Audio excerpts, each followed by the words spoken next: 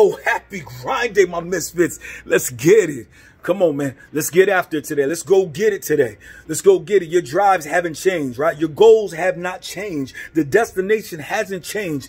Just because we are in a poor situation right now, frustrating times, trying times, and very tough and sensitive times, man, doesn't mean you can't go get after it, right? Stop focusing and make sure you're not doing this. Don't focus on what you can't do, because there's a lot of restrictions right now, right? So don't focus on what you can't do, because we can't change that, right? Focus on what you can do.